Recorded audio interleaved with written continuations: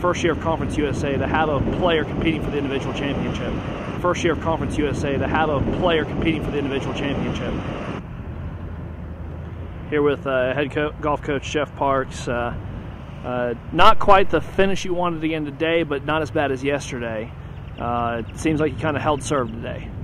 We played a little bit better. I don't think it was quite as bad. Don't have all the results in yet, but I think all in all, we played a little bit better today. What's the mentality? You're still sitting about middle of the pack.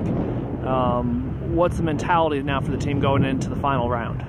We'll just have to go make a lot of birdies and see what happens, and hope the mistakes from the teams at the top happen tomorrow, and try to eliminate the mistakes in our group tomorrow as we play.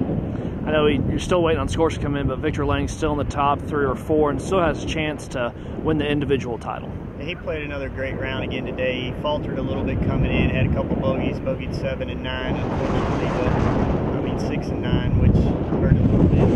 But all in all, I think he's in great shape for going out tomorrow, have a decent round, and contending for the championship. How big is it for this program in the first year of Conference USA to have a player competing for the individual championship? It's big. I mean, it helps us a lot. It knows that what he's doing throughout the year is the right stuff, and able to compete and get there and have a chance to win is important. It seems like tomorrow the challenge won't only be the course and the teams you're playing against, but also the weather.